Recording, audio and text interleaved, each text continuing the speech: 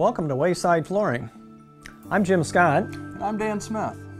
And we're the flooring department here at Wayside, and we welcome you to come in and see what Wayside Flooring is all about. We have a wide selection of ceramic, hardwood, laminates, carpets, and vinyl. One of the first stops on our tour will be our laminate area. Laminate is the flooring that most people look to when they're looking for practical floors. If you are an active family with pets, kids at young ages, you're going to love the cleanability of laminate. It's just made for the active family. We carry a wide variety of companies with a wide variety of price ranges in that area.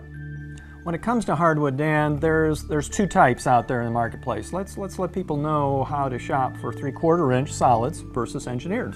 Most people know the traditional way of making wood is 3/4 inch solid. It's probably the most popular form sold still. However, engineered wood is now taking up a fairly decent share of the marketplace. Engineered wood, as opposed to a solid hardwood, is constructed of 100% hardwood. However, it's made in different layers.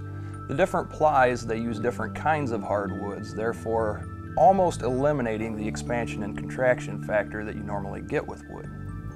And as a result, we tend to lean our customers who live around water, like on the lakes, we lean them towards the engineered products because of that dimensional stability, right? That is correct, Jim. It's definitely a better product if you live on the lakes, if you have a lake home that you don't use year-round and you're not heating it or cooling it year-round. An engineered product is going to be a great deal more stable than a standard solid hardwood.